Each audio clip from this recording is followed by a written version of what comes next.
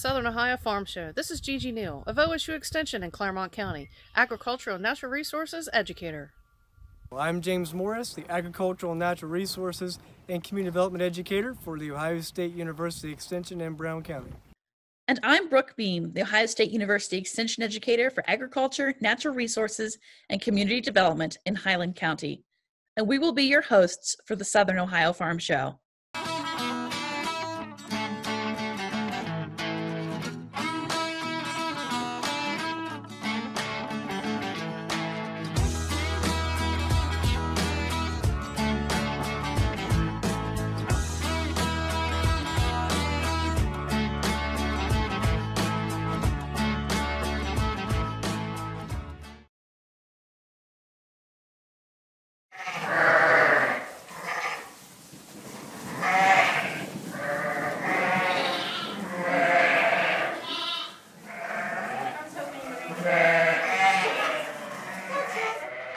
As we head into the winter months, you may be wondering how to prioritize the hay you have in stock, when to feed it, and to which classes of livestock. That's what we'll be talking about today on Forage Focus.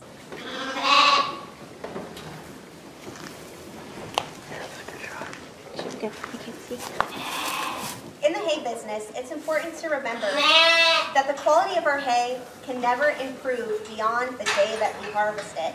From that point on, we're trying to preserve quality.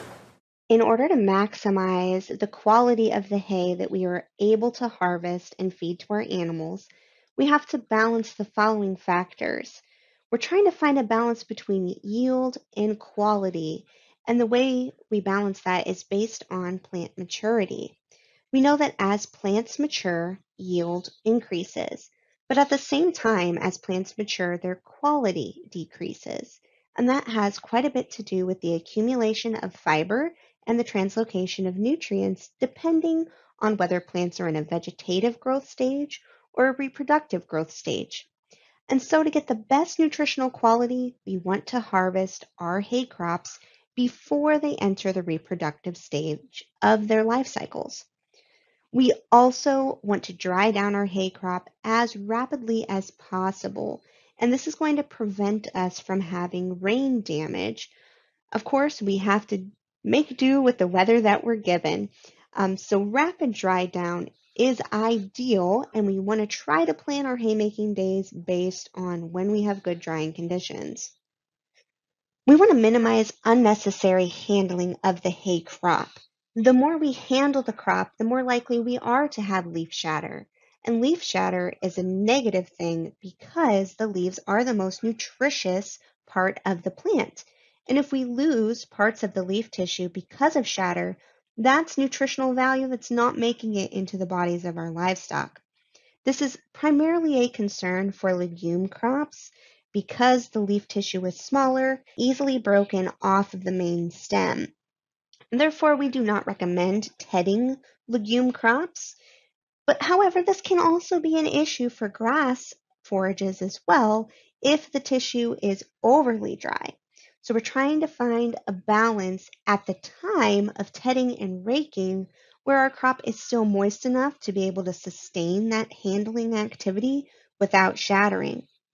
At the same time, we want to bale that crop at the proper moisture, and this plays a key role in whether we're going to have spoilage or not in storage of these hay crops. Let's look at an example for a production doe and how her energy demands would change throughout the calendar year based on which phase of life she is in. We can see that energy demands are greatest during the periods of late gestation and through weaning. This is noted on the chart by the loss of weight during those time frames. After weaning, it's important that we assess body condition score and decide whether this doe needs an increase in her nutrition in order to be in best shape when breeding time rolls around again. If she needs to gain weight, we certainly want to feed her for gain. If she's in good shape, we're going to feed for maintenance.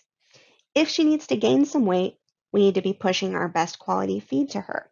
If all she needs to do is maintain body condition, we can give her a fairly low quality feed that will keep her rumen full, but not allow her to gain weight. Doe demands are only slightly greater than maintenance values through early and mid-gestation. But when we get into the last portion of pregnancy, in late gestation, her nutritional plane definitely increases, and she needs a higher quality of feed during this time frame. In addition, we need to be pushing our highest quality at that time because there is less space in the rumen with the growing fetus inside to allow for increased intake. So what this means is we need more nutrition per pound of feed pushed to this pregnant doe in order for her to get enough nutrition to sustain herself and her fetus before it is born, and to be healthy as she proceeds through the lactation process. Let's revisit how harvest timing affects forage quality. As plants mature, we know that forage quality declines, and it declines rapidly once it enters the reproductive phase. The best harvest timing in general for legumes is between bud and early bloom. And for grasses, this is the early boot stage. In both these cases, this is when you can tell that the plant is about to flower, but has not fully produced its flower yet and has not began seed fill. If we are baling these crops at a higher moisture value, or we have a challenge with getting them dried down based on the weather conditions, wrapping can help you get hay in faster. But we have to make sure that those wet baled forages are at the appropriate moisture to allow for good fermentation. And in order to achieve good fermentation, we want to shoot for having a moisture between 45 and 60%. This table illustrates the change in quality with an example of a small grain grass crop, showing that as the plant proceeds through the vegetative and into the reproductive phase, ending with mature hard seed, our crude protein values significantly decrease with maturity. Our fiber values increase with maturity. And as a result, the digestibility of this forage crop is reduced. We want to match our forage quality based on these factors to the nutritional needs of our livestock, depending on which phase of life they are in. We know that nutritional demands will change depending on whether the animal is pregnant, lactating, growing, or if it's just maintaining body weight to support daily activity. There's only so many things that we can do to control the environment in which we are baling, but these are the conditions that we are hoping for and listed in the order of their importance for making good quality hay. Sunshine is most important. We need that radiant energy from the sun to get our crop dried down. Our relative humidity plays a large role as well in how quickly we will get our forages dry, along with the air temperature, the wind, and the soil moisture. On a windy day, our forages will dry out more rapidly. If the soil is moist, we're going to have difficulty getting our forages to dry down. All of these are a factor in how long it will take to get the forage to the appropriate baling moisture. Multiple factors pertaining to the actual plant affect the drying rate of our hay crops as well, including the specific species, the leaf-to-stem ratio, and the stem diameter. Plants with large stem diameters will take a longer period to dry down. Greater leaf tissue will aid in dry time because if we have a large ratio of stems to leaves, we have more of those stems to dry down.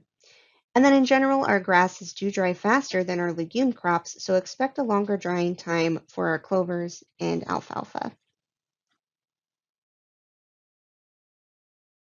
In order to speed our drying rate, try to cut as early in the daytime as possible to maximize exposure to the sun because radiant energy is the key factor in dry down. If you have the ability to mechanically condition crops, that does help with dry down. However, conditioning can also increase leaf shatter if you're in droughty conditions. So do be cautious of which type of conditioning methods you use based on your crop. To increase drying time, spread the forage in wide swaths. A common mistake is raking the crop when it's too dry. We actually need to rake crops when they are 50 to 60% dry matter to reduce leaf shatter, as we spoke about previously. In the case where you know that dry down is going to be an issue, chemical conditioning can be an effective tool in aiding dry time. We've discussed quite a bit about how important getting our hay dried appropriately is for good storage conditions. Well, what is the appropriate dry matter for our hay? It depends on what size bales you're making. If you're doing small rectangular bales, we need those to be below 20% moisture before put into storage.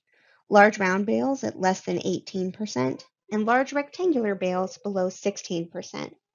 If our moisture is too high, our bales are too wet, we increase our risks for spoilage. We also risk overheating, which is going to reduce forage quality and could potentially put us at risk for a storage fire, which no one wants to be in that situation. If our forages are too dry, we could have excessive shatter losses when we're handling those hay bales. If the forages are too dry, we could have excessive shatter losses, as we've discussed before. However, too wet is far more common in Ohio than too dry. If you know that you have some bales that were not quite dry enough, wait to stack those in storage. Give them some time to air out. If you stack them too quickly, they can produce condensation, and that can lead to mold. It's better to just wait and give it some additional dry time before stacking it in storage. When you put hay into storage, make a mental note, but also make an actual written note of what hay you have stored where, because you can have significant differences between quality as well as quantity between different cuttings. In this barn, we have both bales from first and second cuttings stored. Often you'll see better quality in second cutting hay because you can get a more timely harvest with the weather conditions, but that's not always the case. Ideally, you'd want to take a forage sample from each cutting and keep that on file for when it comes time to feed in the winter. In the case of high moisture hay, where we are going for a wet wrapped forage, remember we're trying to shoot for that 45 to 60% moisture range. It is very important to make a dense bale. We need to wrap our bales appropriately, which means at least 6 layers of plastic. We're going for 6 mils thick. And so the number of wraps that you need actually depends on the thickness of your plastic. But for most cases, that's going to be at least 6 wraps. If your forage is very dense, if you're doing an annual crop such as rye or oats or a warm season like sorghum Sudan grass, those thick stems can easily puncture through plastic and will take more wraps than fine textured forages. We want to wrap that crop as soon as possible. In most cases, waiting until the next day is too late. The forage will be too dry to get good fermentation. Remember that when it comes time to feed these bales, we want to provide an amount that they will consume quickly, ideally less than 3 days. So the size of bales that you're going to make if you're doing wet wrapped forages should be adapted to the number of animals that you have. If you only have 6 sheep and you're making large round bales, they likely will not consume that wet wrapped forage in a speedily enough fashion to prevent the accumulation of mold. So there's 2 factors here. We want to make the bales that are appropriate for us to handle and feed and provide the amount of food that they will consume in less than 3 days. There's an increased interest in using wrapped forages, and the benefits are clear. It allows us to shorten the curing time necessary before we can put our hay into storage, which in turn reduces environmental damages and preserves quality. Again, remember though that quality will never be better than it was at harvest. So the act of wrapping cannot improve forage quality. It only aids in preservation. Now, wrapped hay comes with its own set of risks as well. There have been incidents and will continue to be incidents of botulism. Now, there's 2 types of botulism that we tend to see related to forages. Type B is associated with improper fermentation, which is usually a result of not having the appropriate level of moisture or having a damaged bale, one where that wrap has been punctured and there's been contamination from the outside. And then there's type C, and that occurs from accidentally feeding dead tissues. This can be an incident that happens if an animal is accidentally killed during the baling process, or in the case of utilizing a fresh fertilizer or a poultry litter product that could accidentally be picked up and baled with the crop as well. Both types of botulism produce the same characteristics, which include muscle weakness, and the amount of time it takes to see those symptoms really depends on how much of the forage has been consumed. In some cases, you don't even see the symptoms before the animal perishes, and for some, it's a slow suffering. Listeriosis is also a concern. And this is often called circling disease, and it does cause disorientation. Animals behave oddly in that they move in a circling pattern. They seem distressed. They may walk into a corner and not want to walk around, graze appropriately, socialize with other animals. This can also result in things that are more difficult to detect, including bacterial or fungal abortions. So if we're seeing reduced rates of pregnancy retention, it could be related to fungal growth within our bales. So really take those moisture ranges seriously and put enough wraps on your wet wrapped hay to reduce your risks of these contamination issues. This wrapper is an inline wrapper. Many people in our area use individual bale wrappers instead. There are benefits and disadvantages to both. An inline wrapper allows you to very speedily wrap lots of bales at the same time, and an individual wrapper takes more time.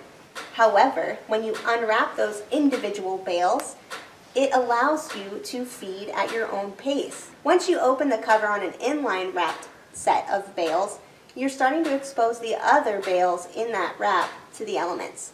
So you need to feed the rest of the bales that are in that line before you proceed on to feeding other types of hay. That will help you reduce waste and preserve quality. It's good to periodically check your wrapped bales for any defects that may occur in the plastic. Plastic can be susceptible to solar radiation, which can cause the plastic to degrade over time. You can also have wildlife come up and rub or claw on the bales and begin to expose the hay you have stored underneath. That's going to degrade quality if it's not caught in a timely manner. Defects in the wrap like this should be sealed as soon as possible with a silage type tape.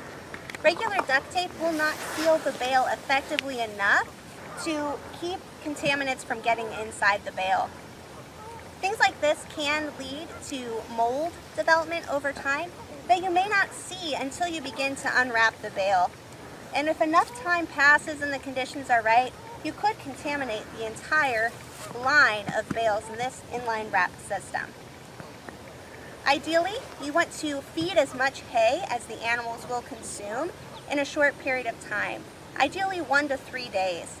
If the animals are not going to be consuming the forage in a short enough period of time, it allows the chance for other outside contaminants to begin to degrade the quality of the stored feed that you still have wrapped, as well as the feed that's in the feed trough at that current time. In this situation, this line of wrapped bales is currently being fed. However, the next line of bales also has a defect. This defect is of higher priority because we want to keep those bales to feed later on. These bales are already being fed, so the contamination's not as concerning as those which will be stored for a longer period of time. The conditions in which your hay is stored will make a big difference in the nutritional value and acceptance of that hay when you feed it. We know that bales stored under cover will be best protected from the elements. But many producers do not have the ability to store hay inside and use alternative methods of storage. We're going to be discussing some of the benefits and disadvantages of different hay storage systems and how you can prioritize hay to feed based on the conditions it's stored in. After going through all that effort to harvest the best quality hay possible, we certainly want to protect it once we get it into storage. Now, under Ohio condition, 15 to 40% dry matter losses are expected when storing hay outside.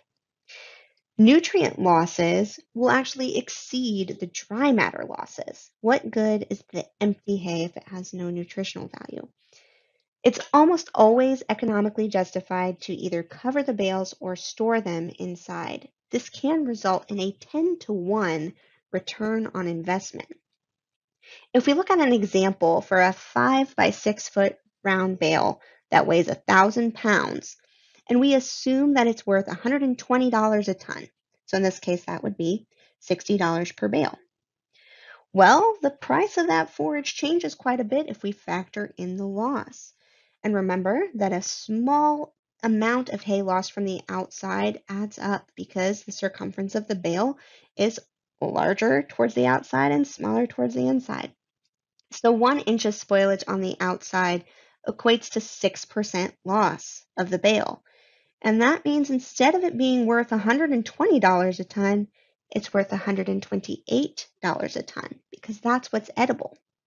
If we have 3 inches of spoilage, that equates to 19% loss, increasing the cost to $148 per ton. If we have 6 inches of spoilage, that equates to 36% and increases the cost of that feed to $187 of edible forage per ton. So what are we really investing in these feeds? If we factor in the spoilage that can occur if we store it inappropriately, it's a lot more expensive than we may think. Even bales stored inside will have some loss, probably just due to the methods in which we're feeding it. Inside storage can be estimated to be between 5 and 10% dry matter. But when we're storing outside, dry matter losses from 10 to 40% are relatively common. There are multiple ways that we can reduce the effects of storage loss. Even just the addition of net wrap rather than a twine wrap, a tied twine wrap, can decrease those losses significantly. A wrapped in plastic bale will significantly reduce our losses as well. We also need to think about how we're storing it when we set it on the ground. If we have the ability to elevate the bales off of the soil, that will prevent moisture wicking through the bottom of the bale. The way we orient our bales while in storage also matters. Ideally, we want to orient our bales from north to south so that they get the full range of sunlight when the sun rises in the east and sets in the west to keep those bales as dry as possible in storage. Whether you buy hay or sell hay, you're probably doing quite a bit of hay judging your own or judging others. And hay judging is important for determining marketable value. And this is based on a variety of indicators of quality. Now, our decisions should be made based on both the physical characteristics and the chemical analysis of our forages. There are many things you can do using your senses of sight, smell, and touch to help evaluate quality. However, the most reliable source and the one that we recommend to everyone is to pay the money to have your forages tested. It likely will cost you around $25 to get a good hay test, and it is well worth its weight in gold. The factors that you can use as indications of hay quality include leafiness, maturity, odor, color, softness, purity, bale condition, and penalties. Now, our bale condition is one that we are talking about a lot today when deciding which hay we will feed first. Bales should be uniform in size and shape. This makes it easier to store and easier to feed. Our wet-wrapped bales must be adequately covered for protection from the weather and to prevent spoilage. If we have issues with the condition of our bales, we need to feed that forage as quick as possible to reduce the incidence of loss, both the loss of dry matter and the loss of nutritional value.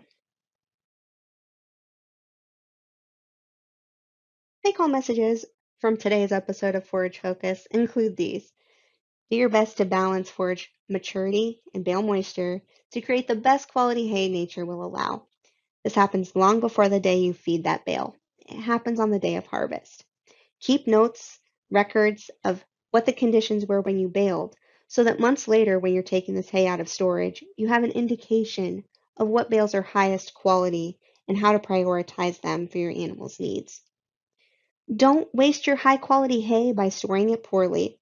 Elevate bales off the ground to reduce wicking of moisture through the soil. Keep them under cover as much as possible, whether that's under the cover of plastic wrap or net wrap or under the cover of a barn. We lose a lot of high quality hay just by improper storage. And then remember to feed your highest quality hay when it matches the nutritional needs of your livestock. Late gestation and lactation are the peak times of energy requirement for breeding livestock. And if you're trying to finish animals on a forage crop, remember that the energy needed for gain is high. So save your highest quality forage crops to match those nutritional needs of your livestock, depending on their stage of life. If you have additional questions about how to handle forages, how to determine factors of quality, and how to implement them into your feeding programs, visit and follow these pages for additional information. There's a wealth of knowledge available from the forage team, the beef team, and the sheep team, available at your fingertips anytime, day or night. Make sure to check these websites out and subscribe to future updates.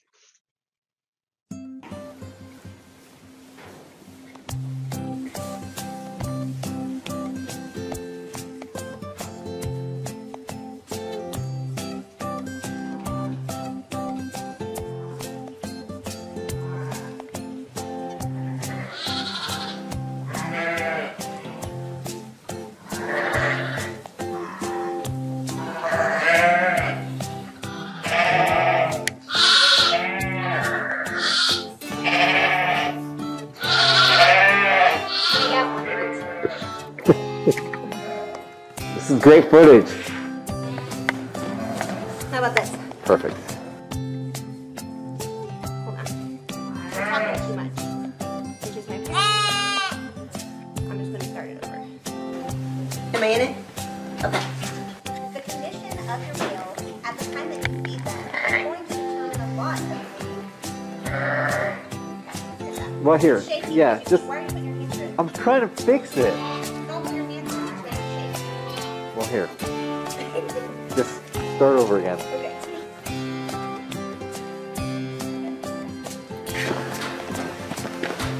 So my lipstick still look good. So in this barn we have both first and second cutting squares stored. And I'll just wait till you're done with that. You're stressing me out, Ben. It's recording. Okay. I didn't like that. I want to do it again. As I said, considerations for me time.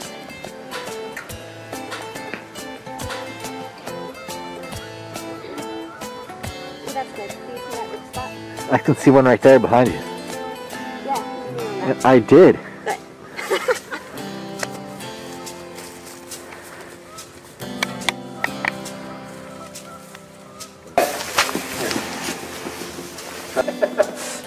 Good.